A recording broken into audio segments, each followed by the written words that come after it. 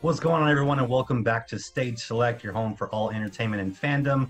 My name is Chris. Audio listeners, thank you so much for listening. If you're not already watching the YouTube videos, they are live now, so go ahead over to Stage Select on YouTube and check us out. With me today, as always, is my friends Will and Manny. Will, say what's up. What's going on, guys? Manny, what's good? Not much, guys. How you guys doing? I'm doing all right, man. You guys know how this works. We're going to run through 3 stages, 3 different topics, and then top it off with a little dessert boss fight. Mm-hmm. Do you guys have anything to say before we start? Because I actually have a pretty killer stage 1 for us today. I'm good, man. Ready to go. Yeah. Rather than just thank you guys for watching and keep supporting us and keep joining us on our adventures. It's actually a good ride with these guys, and I hope you guys are actually enjoying it as well. We got a YouTube channel. We got a YouTube channel. All you guys, follow, thumbs up, all that shit. Okay, topic 1, stage 1. If you're listening, you probably already heard about this. And if you haven't, look it up. It's a game called Fall Guys is what I want to talk about this week. It is a battle royale, which is, to me, I want to describe it as a Mario Party minigame battle royale. That's the way that it feels to me. I downloaded it yesterday, and that's what I did most of yesterday, and then following into today. So I know I'm a lot well invested. Yes. So currently free on PlayStation. If you have PlayStation Plus, I have $19.99 on Steam. It is still in alpha. Have you guys played it? Dude, I was literally just playing it right now, not too long ago. Dude, that game is freaking hilarious, man. Like it's so funny, dude. Seen videos, man, but I haven't played it. But it looks a lot of fun. It's like a lot of players at the same time, right? Doing wacky things. It's 60. So I'll break it down for anyone that doesn't know the game a little bit more detailed. It's 60 players, and then usually it's 5 rounds. In the first round, 15 people will get knocked out. If you've ever seen the game show Wipeout, it basically kind of derives from that a little bit. There's bumpers that'll bump you off the island or whatever course, and then you go to stage 2. And it's a race to the flag, but you're dodging fruit that's coming at you, or you have to stand on tiles that match other fruits. It's essentially the most popular Mario Party games, Hexagon Heat, like the Skate or Die, things like that, all mashed up into a battle royale. I'm in love with it. I got to tell you guys, yesterday when I played my first game, I thought, hey, this is kind of fun and silly. What a silly game for kids. And today I was yelling at my TV like, mother, how can I possibly have gotten second? Why did they put me on yellow team? They pair me with the dumbest kids. I should have gotten that. That was my win. And and now I'm doing tricks, man. I love it.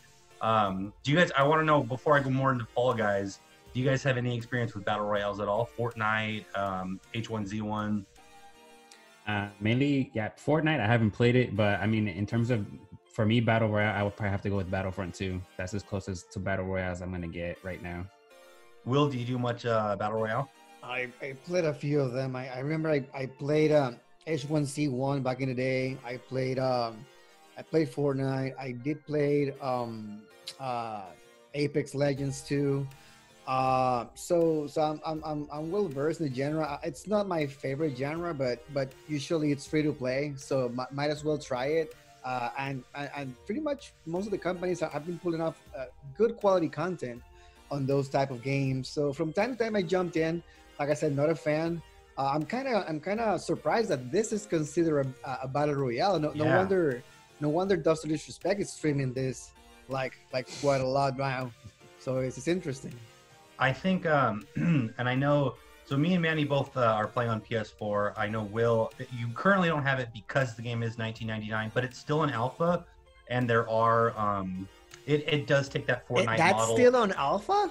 This is alpha, man. This is like, this game came out, I think, like 5-6 days ago. And how is it so popular? It's crazy. Like, right now, everybody's talking about this game. Dude, that game, I'm surprised it took a big wave the way it did, man. Like, and it's alpha state. You could argue that it's pushing beta at this point, but I mean, I noticed very little bugs, if any at all. I mean, it's an experience, man. Like, I think it's going to be free for PC. I would say, oh, you don't have PS Plus. I would say it's probably going to be free for PC. within the very near future because I'm waiting for Epic to do their magic and give me this game for free. Yes. Epic will get it to you for free soon. In fact, PC has an exclusive for it right now.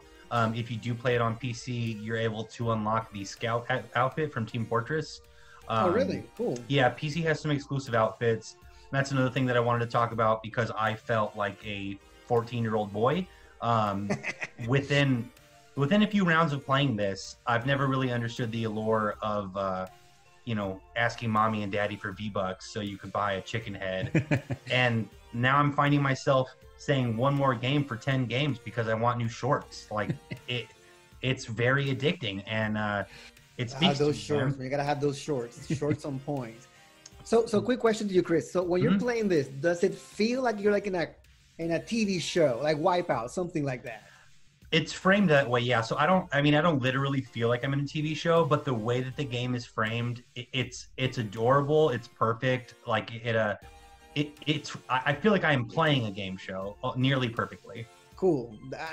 I believe that's the thing that actually attracts me the most. It makes you feel like you're on a game show. Then this is interesting because how many of us get the experience to go through that? So that's really cool. Yeah. My biggest thing is that I've never really been a fan of battle royales because they're traditionally first-person shooters some vein. Yeah, I'm the same way, man. And I picked this up because it was free, and I can't put it down. That's good. When I lose, like let's say I get to round 3 or 4, and I lose, my blood's not boiling. Usually I'm like, damn, like I got bad RNG, or it was my fault for hitting this bumper, or that guy had like a better jump than me. But that's the other thing too, is I'm a big fan of platformers, which at its core, this game is really just a platformer. Yeah. So I'm sure you've both played Super Mario 64, Chameleon Twist, Gex. Those are both the second and third examples were weird, but platformers, you guys played plenty of those, no? Yeah. So do you think because of its cuteness, it's like less toxic, the environment around the online gaming around this game? I hadn't considered it before you saying that, but yeah, man, maybe. There's very adorable music playing the whole time. It makes all the little guys make goofy noises. Yeah. But honestly, man, to me, dude, it's kind of like, I just got into it today though, but aside from all the cuteness and all that stuff, there's some deep bag players in that game, man. Yeah. Dude, like there's some trolls. You think it's all just like friendly competition and all that? Nah, man, those guys are really out there to troll you sometimes. I was almost about to toss my controller onto the TV, dude, because it happened to me a couple of times. I'm like, man, now these guys do just not. They give no craps, man. But how do you interact with each other? Is there a way for you to communicate with other players? It's 60 people. How do you do that? You got a headset, and then you in teams, yeah. Oh, really? You can talk crap with the headset? It's only within your own party, though. Like if me and Chris were to go in together, like yeah, we can talk with each other. Okay, but not with all the players. Nah. You do have 4 separate emotes, and you can unlock more. But the game is limited to a certain amount of things that you can do to where communicating. You can, if a player is at the finish line and they have not gone through the finish line and they're just grabbing people like from going through the finish line, I don't need to communicate with them. I know that they're an asshole and that they're just trolling. There's not really a communication aspect outside of parties, but which is actually a really good point because there's a lot of team games. Every second or probably every third or fourth round, it's randomized what team you get put on between the 30 people left, and it's yellow team versus red team versus green team versus pink team or whatever, and whoever the first 2 teams to get the ball in the hole fastest, or you have to collect each other like tails, like it puts like a tail on your butt that other players can grab, and the team with the most tails advances. And if you and the people that it randomly selects for you don't succeed in it, you're just knocked out, and you gotta go again. Okay, man, it's a fun game, man. That's a lot of variety there. Like, so you're saying that there's a lot of different mini games. Are all of those games 60-player plus, or there's like different? So that's I didn't mean to cut you off, man. No. That's basically the question. Like, is it like all of them are 60 standard, or basically there's games that require less player or more players, or? No, so the first round always is 60 only because Oh, the there's first elimination. round. Yes, it's Okay. you'll almost always go 5 rounds with the fifth round being who wins. Okay. What and I think is and each round has a different game. yes. So Okay. the first round will be 60 people every time. The second round will be 45. The third round might be 38 or 30, and then 15, and then usually the final round is like around 13 or 8 to 13 people. Depending. Oh, okay. Now that makes sense. Okay, that's really cool. It's always the same game, the same type of games, or no? So or randomized.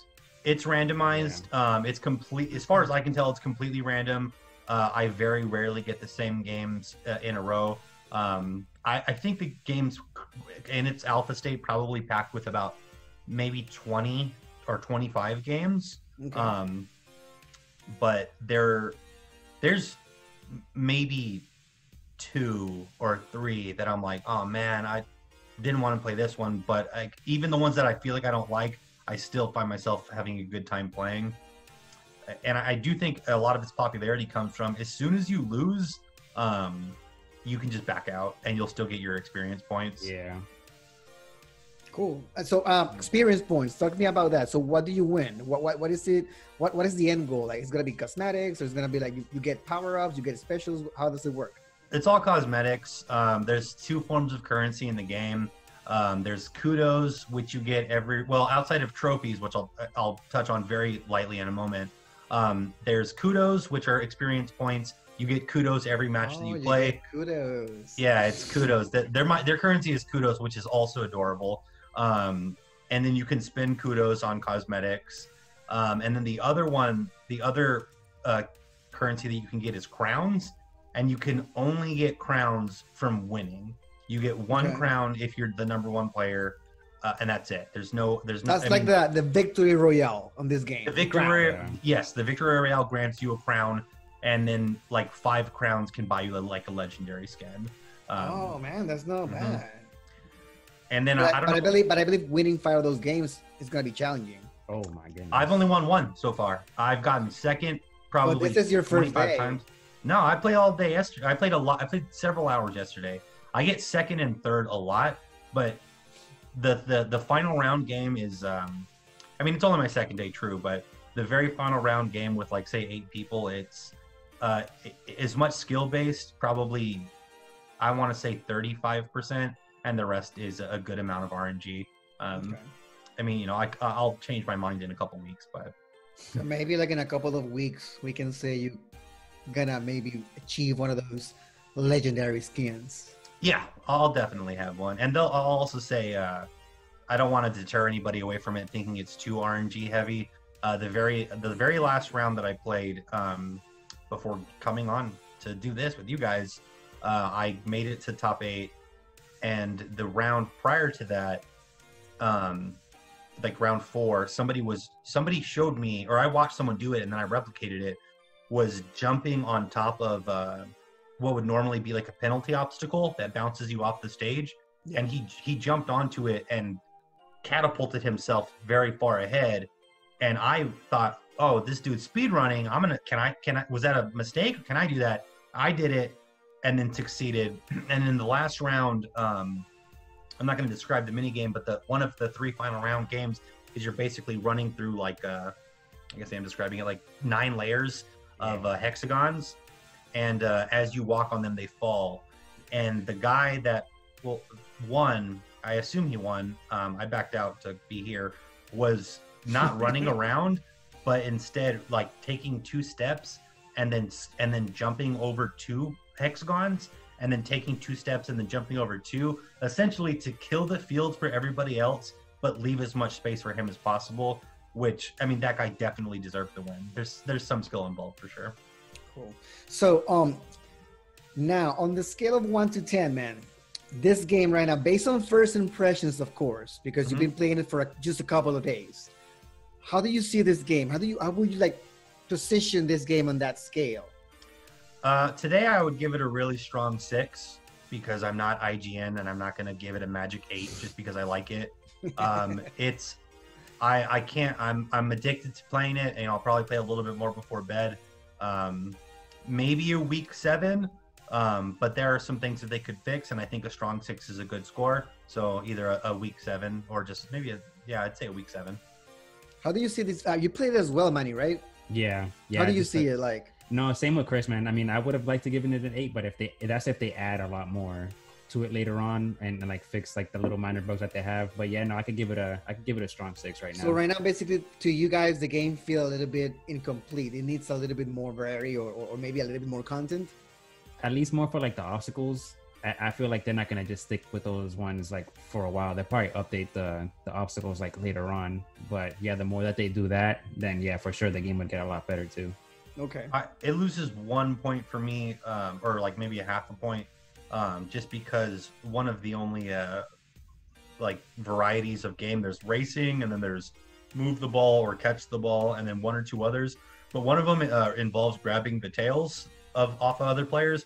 And I kind of feel like that's a little bit buggy right now. Yeah. And because I have to do it so often, I don't know, program that a little bit better for me. Maybe I'm being nitpicky, but I mean, that's it for me on Fall Guys, unless you guys had anything else. I'm obsessed with it. Anyone listening or watching, it's free if you have PS Plus, and it's $19.99 on Steam. Oh, we did look up right before the podcast. These guys haven't made a whole lot, so support indie devs. Right, yeah. They're not like a major company or anything. I mean, it looks like a fun game. So I'm a PC master race. So as soon as I get my hands around it on PC, I will play it. I just cannot believe that you guys got it for free and I'm not. I'm bitter because of that. But we had to pay for that PS Plus though. Yeah, that's true. But I'm paying for Game Pass. So what's going on, Xbox? Throw that game in there. I want that game. It is weird that it's not on Xbox. I will say that's strange to me.